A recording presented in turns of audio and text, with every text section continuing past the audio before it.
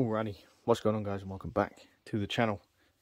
We have another, I suppose this is part 2 of the Blackpool haul. That kind of rhymes. I've split this up just to make it easier on my voice, because I'm telling you, my voice is having a rough few days. I don't know what's going on. But yeah, I've split this up to make, I'm trying to make this relatively condensed, but I find that there's less here, so I talk more. And that's not a bad thing. It's actually better than how I think I'm doing it before. So there's no organisation to this. There's no planning or scripting or none of that stuff. I don't do that because it never works. But yeah, this is part 2. Part 3 will be after this. And yeah, so let's crack on with this. We got a bit of everything here, as you can see by the cases. So I'll talk about this first. The Walking Dead. I cannot tell you in words just how much I loved The Walking Dead. Seasons 1 to 4. And yeah, this cost me £8, by the way. It's a good thing about CEX. I didn't mention the prices in the other video. But The Walking Dead was so good. Up until, I'd say, Season 4 was probably out of 1, 2, 3 and 4, 4 was the worst. I think when the prison goes to shit and they're all split up and running away, Season 4 just seemed to kind of drag on a bit. But I haven't watched anything after Season 6, I believe. Just because I got bored. You know, it's The Walking Dead. It should be about zombies, and The Walking Dead just became about, you know, they had the governor who showed up with guys and started shooting people, and then you had the cannibal guys in that big, like, warehouse place. Oh no, they weren't cannibals. Or were they cannibals? I can't remember now. But then you had a whole different group of cannibals that were eating people's hands. And then Negan showed up, and then they were killing saviors, and it was just like, I'm watching The Walking Dead. It should be about zombies, and it's about people shooting other people, and it got very boring. But I watched this a lot when we were kids. We would wait. We would wait for these to come out and watch them completely. And I think Rick Grimes as a character is probably one of my favourite TV guys on the planet. So I love him. Andrew Lincoln as a playing him in that is just absolutely phenomenal. He does such a good job. How many discs there are? Jesus. And yeah, I think all props, all that one has 5. What the fuck? But yeah, he does such a good job at portraying him, and I don't think I'd ever get sick of watching them. I love The Walking Dead a lot. So, onto the games. I'm not going to spend tons of time. Yeah, you know, I like stuff like that. I'm very picky when it comes to films, because 99% of the films that come out nowadays are shit. But that was a TV series, and that was really good. So we've got 1 Xbox game, we've got 3 PS3 games, we've got 5 PS4s and 2 PS5s. So the Xbox One game is the Handsome Collection for Borderlands on the Xbox. I'll be honest, now I'm looking at it here, I don't know why I bought it. Why did I buy this? Well, I don't need it on the Xbox. I have it on the PlayStation, and I wouldn't play it on the Xbox. So unless I was thinking get it for the achievements, get it for the G, the gamer score, I don't really know what my thought process was here. Unless there is something I was doing at the time that just, I don't know. I don't know what's going on. But, you know, I love Borderlands. You know, it's one of my favourite franchises of all time. Apart from Wonderlands, that game can, you know, if that game vanished tomorrow, I wouldn't lose any sleep over it, because that game's tragic. But yeah, Borderlands 1, a lot of my childhood was spent there. Borderlands 2 is like one of my top 3 most played games of all time. Borderlands 3 was amazing. In fact, I still think I would go back and play Borderlands 3 again. I loved Borderlands a lot. Not Handsome Collection. The pre-sequel was good. It was underrated, but the endgame was pretty bad. And Tales of the Borderlands was okay, but it wasn't anything special. But yeah, I have it on Xbox now, so I don't know. Maybe I can stream it when I get my own house or something like that. We'll see. So, we have here... PS3 game. We have Dead to Rights. Now, the case is absolutely destroyed. Well, not the case, the cover. I don't know how this kind of stuff happens.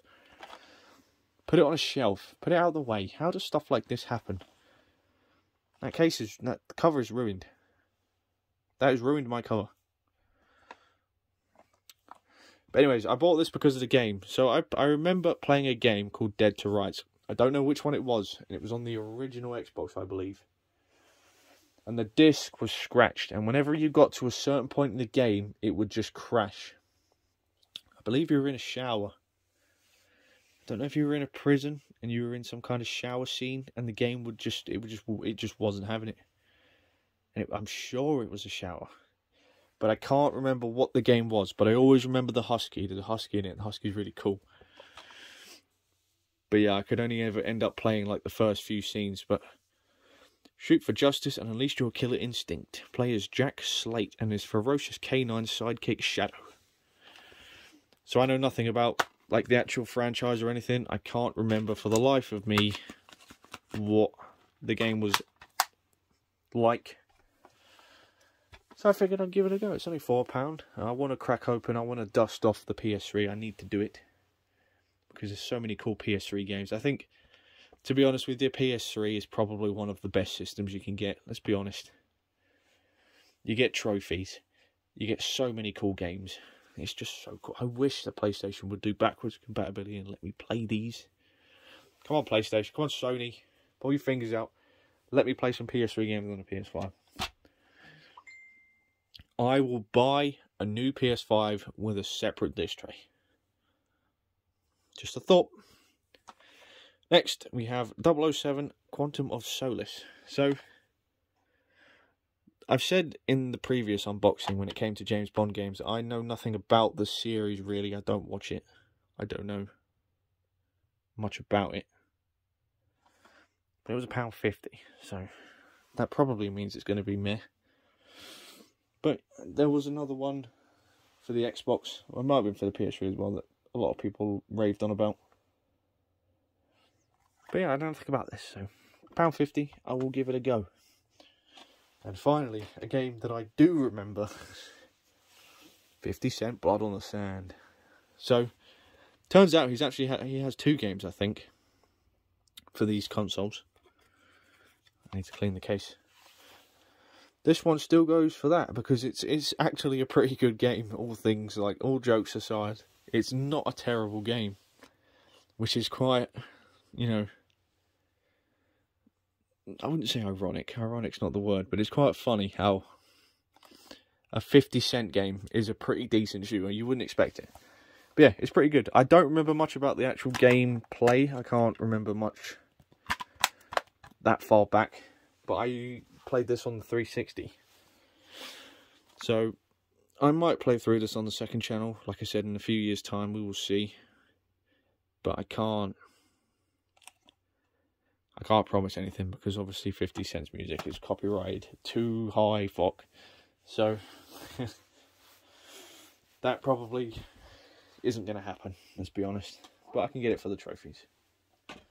So, we have here, like we said, five PS4 games. So, the first one is a one called Kingdoms of Amalur: Re-Reckoning. £6.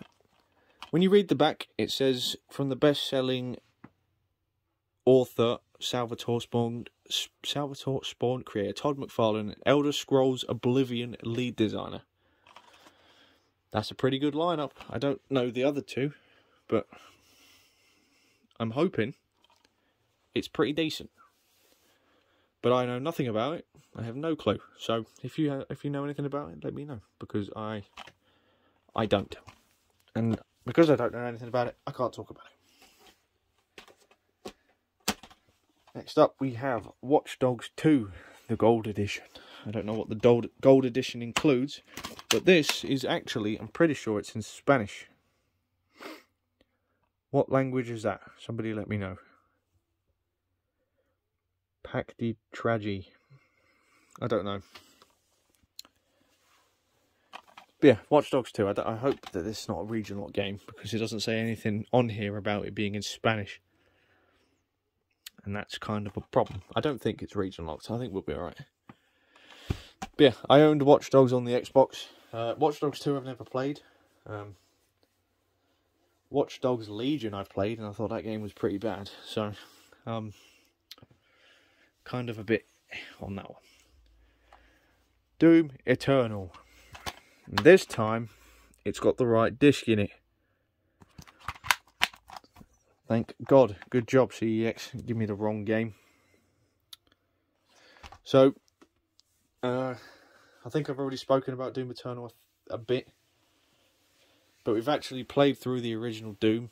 I've beat the original Doom. I thought it was really cool. There were some enemies in that game that really pissed me off. But all in all, that was a really good game. And I'm definitely excited to play that. There is DLC as well, but I don't know if that's actual levels or if that's like multiplayer stuff, because I'm not doing the multiplayer. But yeah, that is definitely getting a playthrough. Because like I said, Doom, the first one, was great. That was really good. So, yeah, you know, monsters, shotguns, Gauss cannons. It was just a really cool game. So, now we have Eternal. Next up, Escapists 2. The Escapists 2. Right.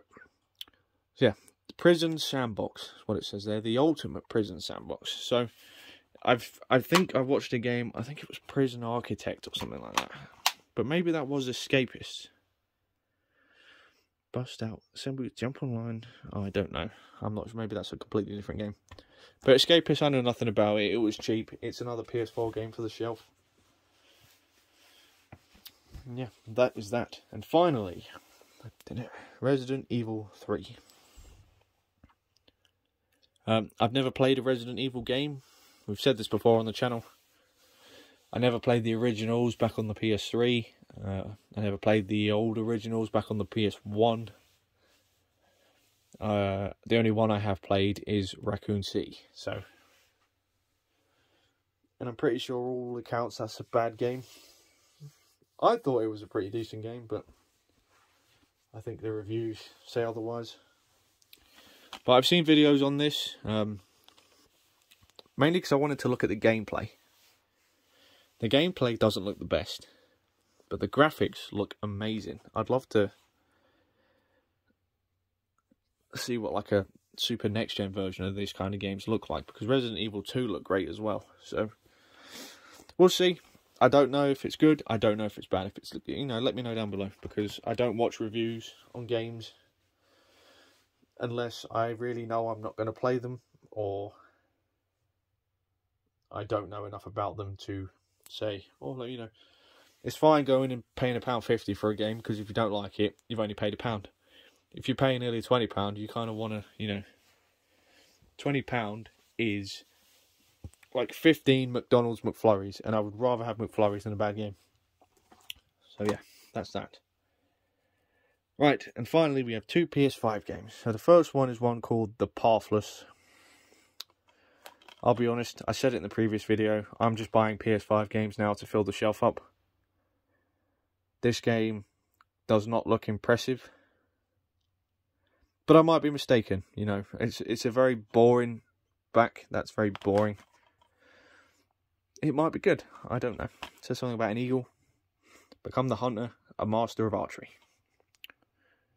And it says mythical skills, so it'll be good or bad. It did come with these, so I will give it some credit. This doesn't happen very often, but we've got some pictures, some artwork. I think more games should do stuff like this. If you're not going to include manuals and stuff, you know, really, like stuff like that, that can't be too bad to print out. So, who made Pathless? Annapurna. Annapurna Interactive. You get an A+ for this. I don't know if the game's going to be any good though.